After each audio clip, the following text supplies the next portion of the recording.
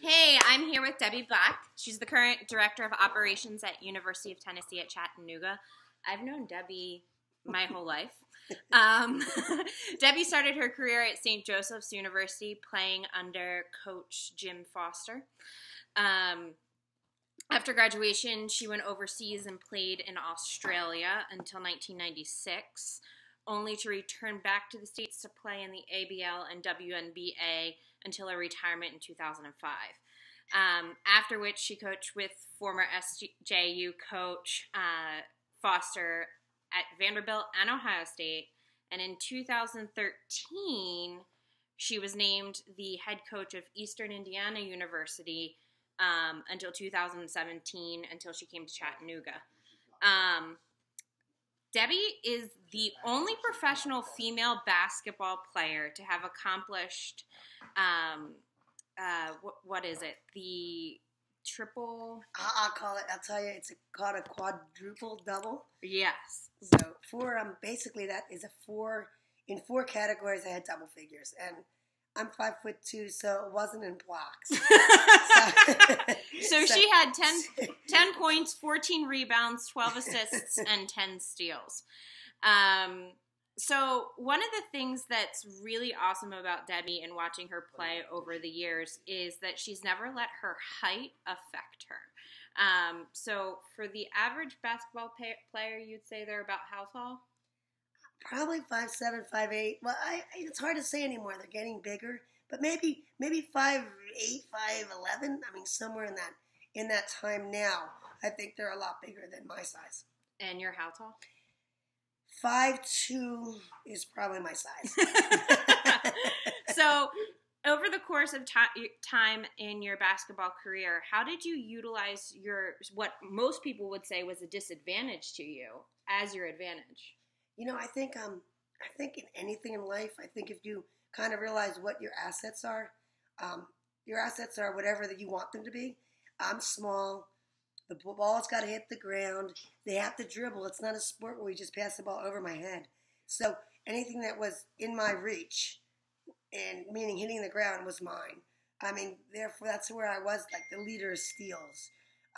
Anything that if a big player, which is a normal thing, would bring the ball down, natural instinct for a 6'5" kid to bring the ball down, I'm going to get it. So you had to just work hard at what you knew were something that you brought to the table, which was that. And how have you applied that throughout your life and your coaching career, focusing on strengths as opposed to weaknesses? Yeah, that's a good question. I mean, sometimes it's not as easy as you think, but I think you have to look at each player, each individual, as an individual, even though they're a part of a team, and see how you can do what you can do to help them succeed both on the court and off the court. And I think, Jim Foster obviously is a mentor of mine, and he's taught me that. I mean, he cared about us in so many ways, and I think that's what I try to do with the players. So if you're long, you don't have to get so close. When you're my size and you have short arms, and you have to get close. There's things that you have to just say, who am I? I think the biggest thing for these kids is to understand who they are. Not I want to be like her. I want to be who I am. So it's really about being who you are. How do you feel mental health plays a role in athletics for your well, one of the things that we're seeing more and more is that with adolescents, and all of your college players are adolescents at this point, mental health is becoming more and more of a challenge. Anxiety, depression, and how have you seen that really over the past few years take an effect on players? Yeah, this is a very interesting subject. The reason I say that is because I think we all probably had a little bit of that growing up in the 80s and the 90s. And I think that I'm not a fan of medicating or over-medicating. So I think mental health has become a huge factor as I've coached these young athletes, and whether they have ADHD or whatever the words are, whether they have anxiety, whether they have depression. I feel like, personally, that, and I'm not a doctor, so make that known, but I think that we over-medicate our kids. I think, honestly, there's outlets. We can get them to work out. We can there's work. We didn't have the same thing, and knowing me, I would have been an ADH kid. I was all over the place. So my point is, like, would you have medicated me in order for me then to see a kid not really who they are, because what they're doing is they're not doing the things, or they're a little bit down, and you don't know if it's the medication or the effects of the medication. And I think we need to let them go. We need to let them to be them. So I'm kind of anti over medicating these kids. Mm-hmm. And what kind of ways then would you suggest or recommend, besides exercise, having an outlet? You know what? I think I have a family that's very musical. I have a family that likes to do things. My mom likes to garden, and I just think about, and I think about it myself because I'm pretty much a sports person. But what are the outlets that you can go to outside of sports that will help you? It might be you might love to walk dogs. You might love to play music. Something that gives you another outlet to that feeling of maybe like what you said, depression, or being hyper, or being. You need to have outlets, and you can do it in a variety of ways. You need hobbies. I guess that's my final thought is you need hobbies. Okay. So a few last things here before we end. Would you say that what has made you most successful? Your losses or your wins? I think it's an easy answer. I mean, I don't remember any of my wins. I remember all my losses. I think, I don't want to use the word failure, but I think when you realize that, you need to work on something. See, what happens with wins, you think you're pretty good, and you don't work as hard as you should. Speaking from someone I think who worked hard, but when I won, I felt pretty good. I felt like I don't need to work on my shots so much.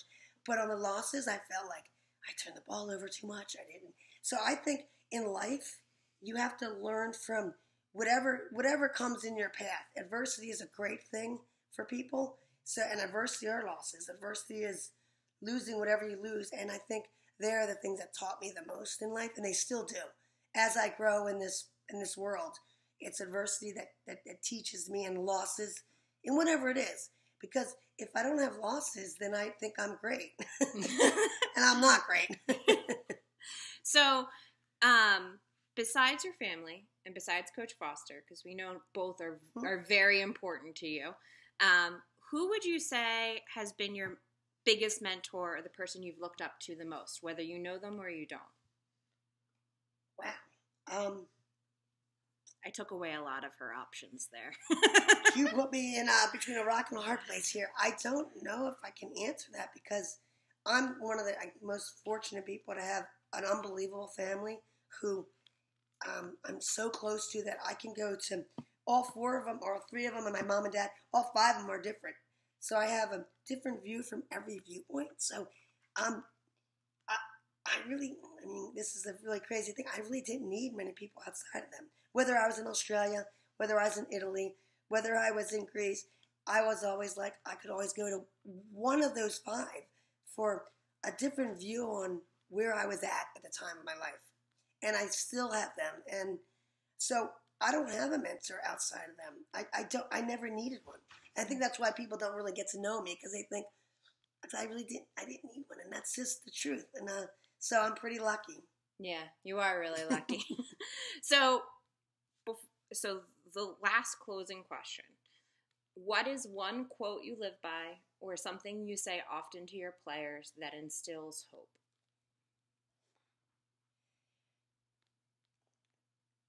Success is a journey, not a destination.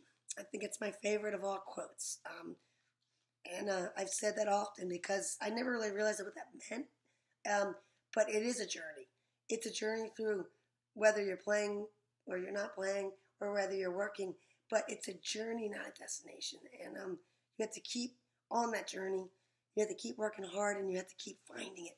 And every day is a different day. So I guess that is my favorite of all-time quotes. Success is a journey, not a destination. So I think I just add here that one of one of Debbie's greatest medicines is laughter, because you're never going to catch a moment that she's not laughing, unless it's after a loss. But even like an hour later, she's going to start laughing in order to put herself in a better mood. So I just want to thank you. Debbie's been one of my greatest supporters over the years, and I love her dearly. And we'll catch you guys on our next episode. Thank you, Emily.